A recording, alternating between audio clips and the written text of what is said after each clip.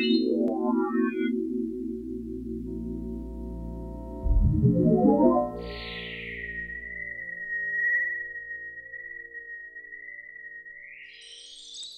you very much.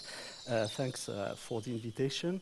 And in fact, when Hans invited me and proposed me to talk in this meeting, I thought maybe even if what I would talk about is some kind of preliminary study, it would be the right occasion of exposing this audience to the kind of work we're trying to do.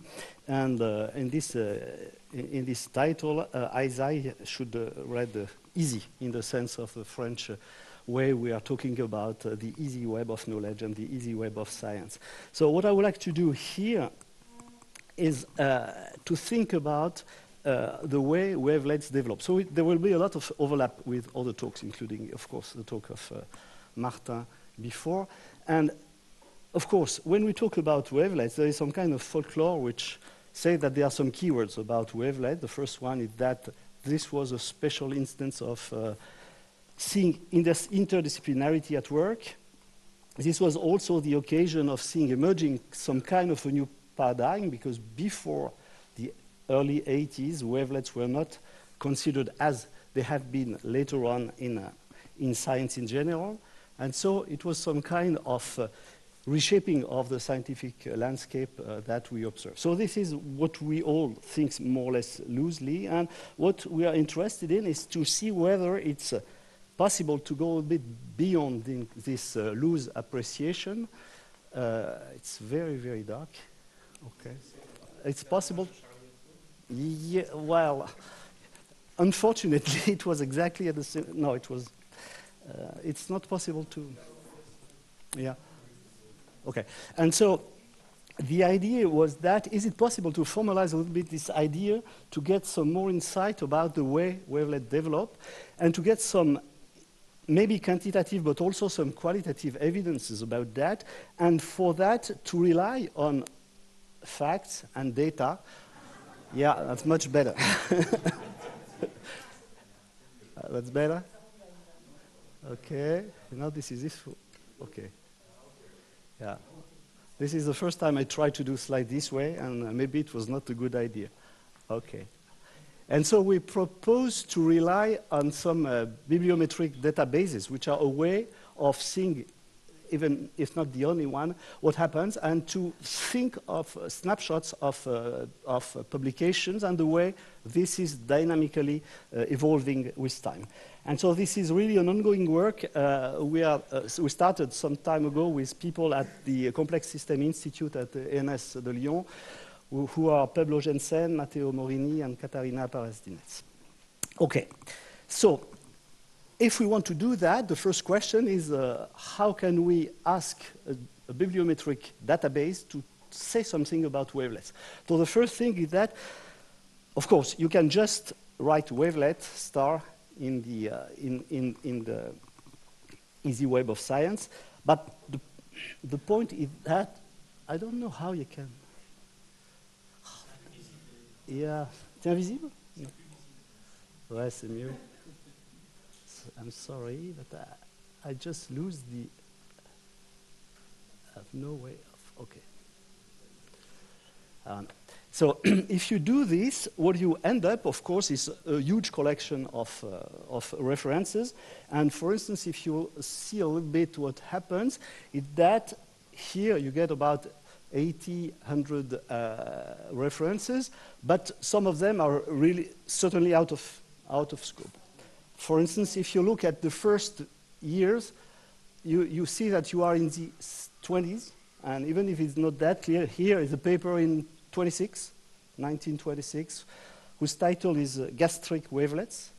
And of course, this has little to do with the wavelets we consider. And later, for instance, there's a whole literature on wavelets, even in geophysics, which are wavelets not in the sense of the wavelets we are interested in.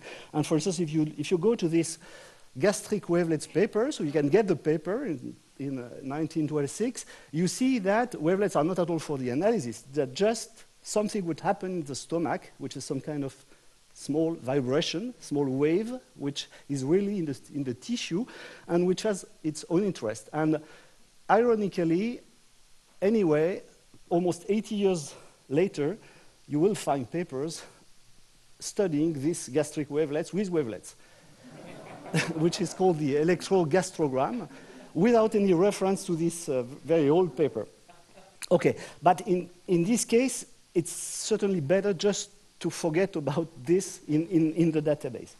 So what we did is something a little bit more focused, and we started with an idea that the second point, if we are interested in people involved in the field, you can roughly see, at least for the beginning, two types of actors, which are people who had already some scientific activity before wavelet emerged per se, which means that they were involved in other fields, and then it turned out that they developed part of the theory, and they started collaborating and so on, and they are more also wavelet native in some sense, which is a whole generation of young people who started their scientific life when wavelets were just beginning. So one way of thinking about that is to have a look at a document which was this document that some of you may have, I guess, which was a comprehensive bibliography collected in 1993, which means in a phase where wavelets were already reasonably well developed and known and established. And in this, you have plenty of references. And so what we did was to threshold this so as to consider mostly the people who had more than 5 or 7 references in this bibliography, and we ended up with a list of 82 authors corresponding to a certain number of papers in this document, but much more if you consider other papers in other domains. And we tried to do some form of shown time analysis, which means to consider what has been published in given period of times, and we chose more or less arbitrary 4-year snapshots because it was, okay, for having some significance, it should be not too short, not too long, and so this can be discussed a lot. And we did that over the period from 1980 to 2010, which is before it really started, because as had been mentioned before, it really started around 83, something like this, and long after it had changed in some way. Okay, so if we do this, what do you get? You get a thing like this.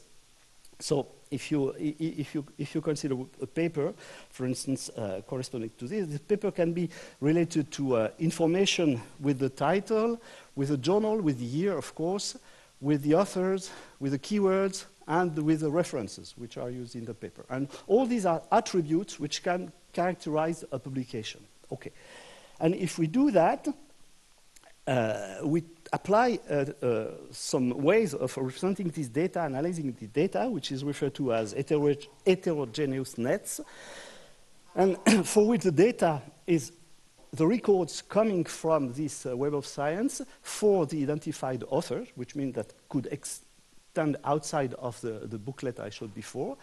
And the structure we're interested in is really an interaction network in which we will have nodes and links, and the nodes are the authors. Okay, I will do that each time, sorry. The references, the keywords, the disciplines and topics, things like this. And the links are the fact that you have a co-appearance of these attributes in the same paper. Okay? And so in this way, you define a network which can be represented in the form of a graph.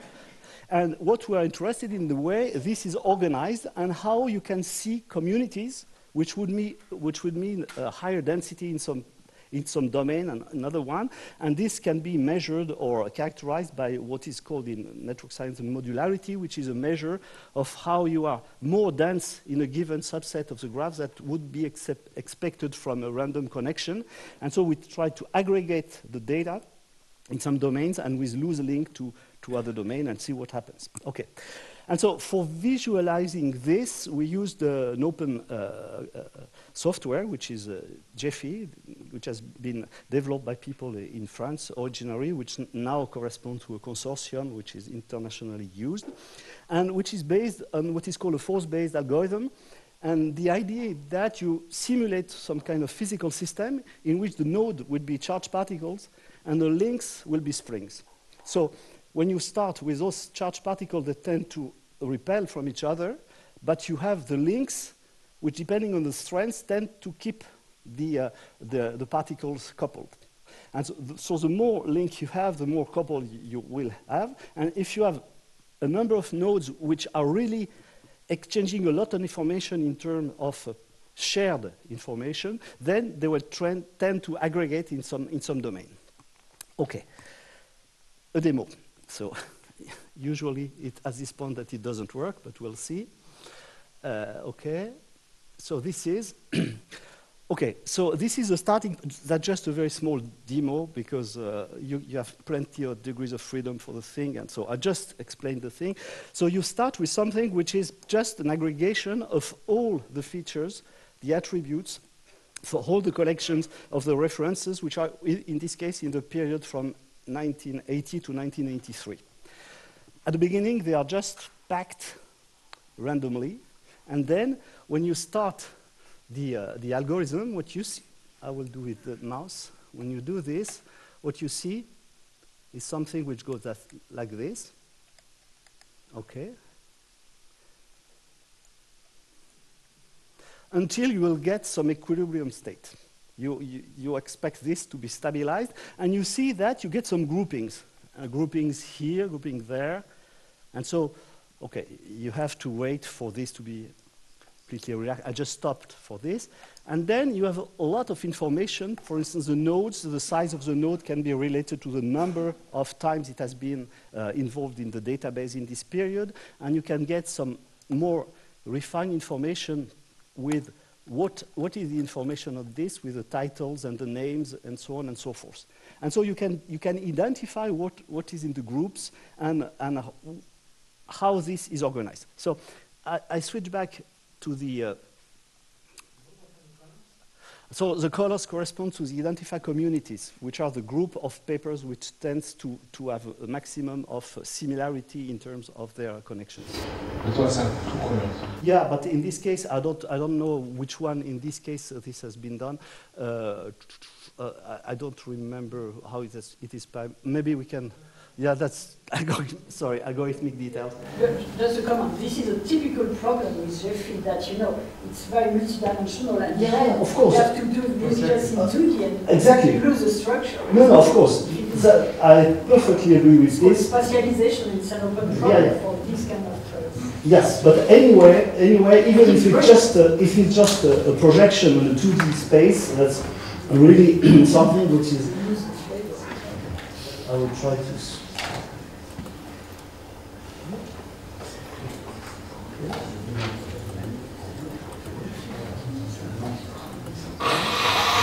Okay. So I come back to my presentation. So I just show you now some of the graphs you can obtain. I just chose a couple of them. I don't show you a complete movie about that. But this is still interesting, because if you look at the first period from 80 to 83, what I call before, is that, of course, all the papers which are here are corresponding to people who will be active in the development of the wavelet field, but how they are working in this period. So not necessarily related to wavelets. And what you see is that, sorry. But I don't know how to do that without reinitializing the thing. So, because I don't have access to the. Okay. Yeah. So what do you see more precisely? That you have some kind of islands. And these islands are more densely connected and loosely connected in between. So here you have some okay. For instance, here a first island which is really related around the math, I would say. Okay, and in this math you see a lot of approximation theory and things that Albert talked about. Okay, but you have other islands, like for instance an island which is around more physics and mathematical physics, but a lot of dynamical systems, for instance, with Alain and collaborators, and also things around turbulence with Uriel Frisch and other people. You see another island around engineering, but engineering involved those people which were more in automatic control and partly signal processing. And also you see another island which is quite interesting, which is related to this other way of thinking about non-stationary things at that time, which were more related to time frequency analysis and in connection with optics, for instance, where there was a lot of developments around people like Hezou and other guys. And you see Classen and Mecklenburger in the middle. So that was before, but now if you go further a little bit in the making, I would say in the period from 84 to 87, what you observed is that as compared to the previous slide, you see something which is precisely in the middle, around this physical and mathematical physics thing, where you have a connection, a bridge, which started to be connected in between the physics application and the electrical engineering, much more than with the mathematics, for instance, in this case. Okay? And here you see some major figure of wavelets, and you see Grossman and Morley and Dobeschi in this. And if you go a little bit later, so still in the making, you see more and more connection, more densely related, and in this case, wavelet turn out to appear as a keyword which is used and which really make a true connection now between the three of the domains. Okay, and so this is at the center of this picture. And then, if you go further, and you go to what we can call the maturity of the field, from 91 to 94, you get one unique thing, okay, in which more or less everything has collapsed together, including the math, the engineering, and the physics, and it's extremely difficult in this sense, in this case, to disentangle the different.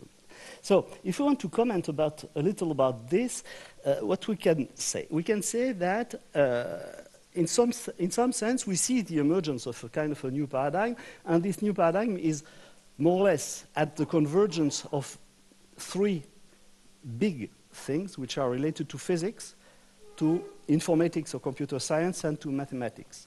And so it's nice to see that if you think of physics, you can see of applications of all this. Informatics, you can see of computation, and mathematics, you can see of the major tool which was related to wavelet, which is harmonic analysis. And so you have something which looks like applied and computational harmonic analysis, which is really this convergence, and for which I think the name is a good one for this emerging field.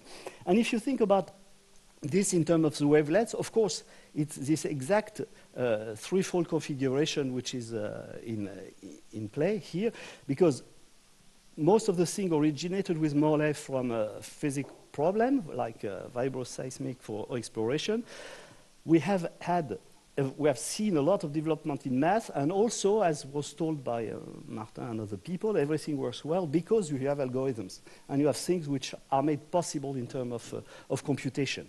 And so it's very parallel, so it's a generalization to what we already observed in Fourier, and what made the success of Fourier, which was not only that it started from a physical problem and can be applied to many physical problems, not only that it's the beginning and the starting of nice mathematical work, but also something which can be applicable because of the fast Fourier transform. And conversely, we can see with the same perspective,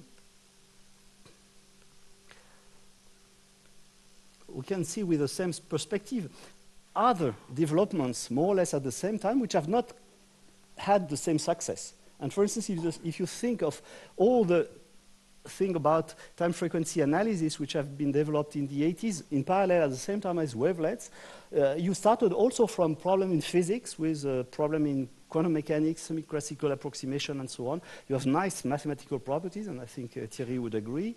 But at the same time, from the engineering point of view, it's nice, but you have no fast algorithm, no compression possibilities, and you have something which is not efficient in terms of real processing. And more recently, other methods have been developed. For instance, I refer to what is called empirical node decomposition, which conversely is very nice from the physical point of view because it's a data-driven method, which a little bit like learning method discussed by Stefan, starts really from the data. It's something which is very efficient to be computed with nice algorithm, which can even be optimized, but it really lacks from a strong mathematical foundation. And so, just to say that we really need the three different fit, in some sense, to work properly. So what's next? Now, if you look globally, and you just ask the database globally, what happens about a reasonably filtered wavelet, as a keyword, what you see is that you have some form of explosion in the number of published papers until 2005 or 6 or something like this, and then you get some stagnation or maybe some decrease. And even if you renormalize this, so this is a black curve, and if you renormalize this by the total number of papers which have been published, which is also an increasing number, you still observe the same phenomenon. So you can ask what happens. Is it the end of this wavelet story? Is it some kind of bubble? So one remark that can be done, and maybe I share this with you, I don't know if you agree, is that in some sense, the fact that there is less papers published referencing to wavelets can be seen as a success of wavelets. Because in some sense, for instance, if you write a paper doing spectral analysis, it's unlikely that you will put Fourier as a keyword in your paper. So in the same sense, if you are using wavelets now, you do not have explicitly to re-explain what are wavelets and what they are useful for. It might be the fact that wavelets had been accepted in the community.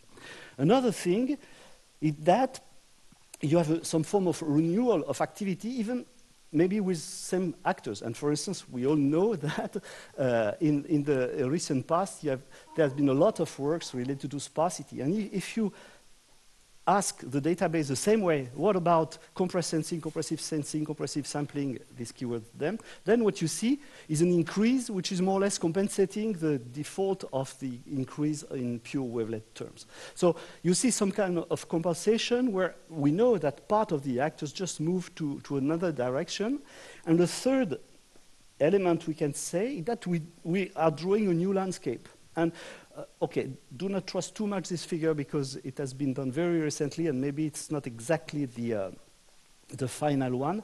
But anyway, what we observed in this figure is that we have still this kind of strong core, which is a new paradigm around wavelet, but also we have some way of having wavelets which are now much more in different applications. And for that, for instance, astronomy and astrophysics, thanks to Jean-Luc, who is a connecting guy to a bunch of many other people, then you have big sets of papers which are more application-oriented rather than related to the core of the domain. So, to conclude, did we learn something about that? So I would like first to say again that these are just first steps that I presented here. I thought it was maybe a good occasion, even if nothing is in a final state. So first remark, as Mari said, that's only maps. And only maps is both something interesting because with the eye we can gain a lot of insight. This can be misleading, but at the same time this can be more informative than just looking at tables in the Web of Science. Okay, so this is some form of qualitative big picture. But this, of course, can be refined because here everything has been put in the same basket in some sense, so we can be more specific. We can also think about, this is currently done, but what is called bibliographic coupling, so co-references only, so to see what happens and to have a closer look at who are really the communities we are interested in. Beyond the qualitative, you can also measure quantitatively, because I talk about this idea, for instance, of modularity, which is one index which can be computed measuring the way really we have strong cores which are disconnected in between themselves. You can measure the degrees, the betweenness, also if there are some papers, author, of references which have a strong weight when you look at the shortest path from one member of the base to the other one. We can also dream of other things, because recently there are people who developed some techniques of wavelets on graph for analyzing graphs precisely. So we could imagine to estimate these communities of the wavelet people by using wavelets. Why not? But this also poses some form of new question, because the first one is what is the situation of this analysis in terms of a priori information? Of course, this is not a blind analysis, because we know something about the field, and we ask questions which are related to what we know and we want to know. And okay, we can have many different perspectives, but also the experts are playing some role, which can be a good role because they help. For the priors, they can give some feedback, but they can also bias the analysis, maybe. So this is the third point, which is here wavelets are a case study, which has this advantage, I think, of being a field which started not that far ago, okay, which is reasonably well established now, with most actors still here, most of them in the room, and for which we can have some perspective which can validate or invalidate the kind of tools we are using in this case study, and then think about extrapolating that to other data sets for which maybe we don't have this expertise. And of course, you have all this forever question of how to use and misuse this kind of bibliometric data. And we have to be very cautious about interpretation and so on. But if I come back to this point, experts and priors and feedback, I think most of them and many of them are in this room, so thanks if you have any suggestion or specific questions on how to improve this kind of analysis and where to go. Thank you.